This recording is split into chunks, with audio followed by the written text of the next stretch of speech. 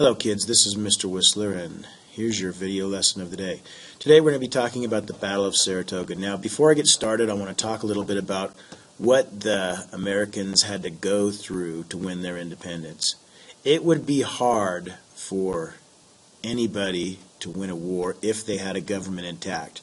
But the Americans not only had to fight the British, but they had to get their government organized at the same time. So that's why the Americans were short on supplies and didn't have very good support at the beginning of this war, because the government was still trying to get organized. So the Americans really needed help from another country.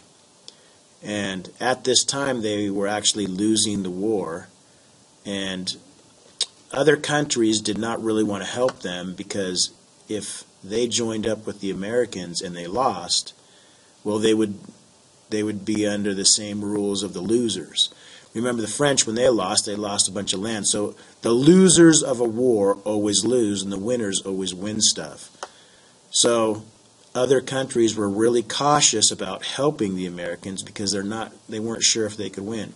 So what the Americans were hoping was that they could get a big victory to show the rest of the world and other countries that they could win, and hopefully it would encourage them or convince them to join up with the Americans and help them. So the Battle of Saratoga was the battle that this happened in. They actually won this battle and it was the turning point in the war, because it convinced the French to end up helping them. So in 1777, the British came up with a plan to defeat the American army. And basically what their plan was to take control of the Hudson River and cut the colonies in half, separating the northern colonies from the southern colonies. It was going to be a three-pronged attack. They were going to attack from the south, the west, and the north. General Howe, their overall commander, was going to attack from the south, and he was coming from New York City. Lieutenant Colonel Barry St. Ledger was going to attack from the west, and he was coming from Lake Ontario. And Gentleman John Burgoyne was attacking from the north, and he had 8,000 troops that he was bringing with him from Canada. So the three forces would meet in Albany, New York, and destroy the American army. So they would attack from the south, the west, and the north, meet in Albany, and destroy the Americans.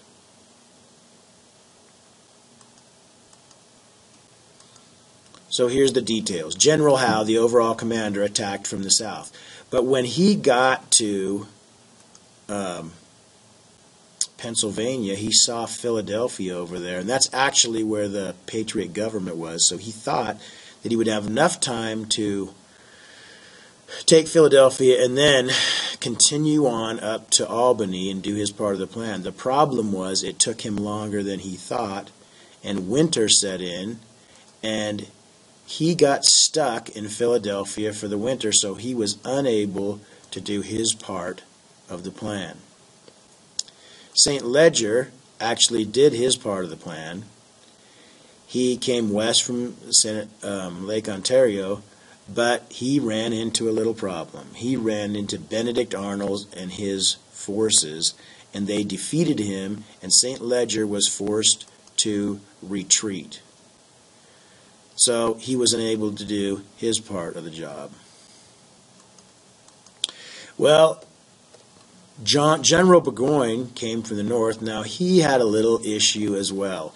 He was a rich, kind of spoiled snob. He had grown up rich, and he was used to nice things, and he wouldn't even go to war without his nice things.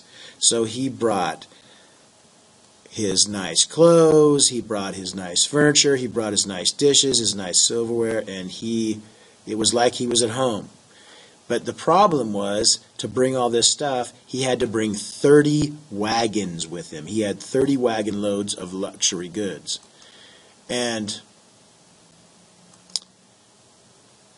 these 30 wagons moved very, very slowly. They couldn't go very fast in the dense forest. On top of that, the Americans saw their wagon train, and they would go a few miles ahead of him and chop down trees in his way, which even slowed him down more.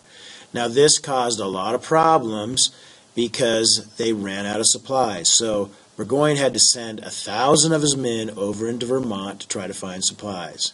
Well, when his men got over there, they ran into the Green Mountain Boys, and you don't want to mess with the Green Mountain Boys because they're mean. And they were captured. So Burgoyne had no choice but to retreat into this town of Saratoga right here. And now he's in serious trouble because he has no help from Howe and he has no help from St. Ledger, and he eventually gets surrounded by 12,000 Patriot forces. Now, this was really the first time in the war where the Patriots actually outnumbered the British.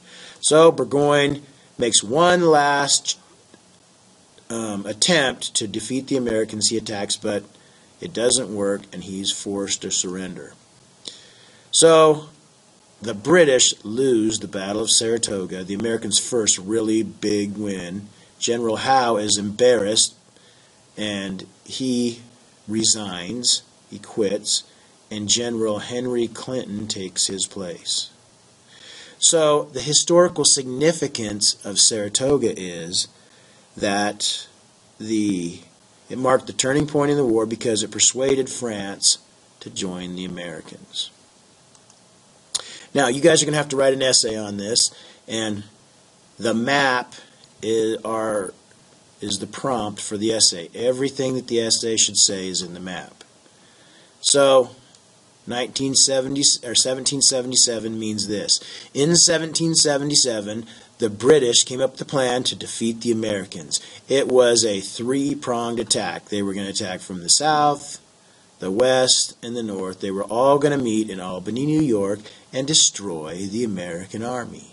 General Howe, the overall commander, attacked from the south, but he decided to try to take Philadelphia first.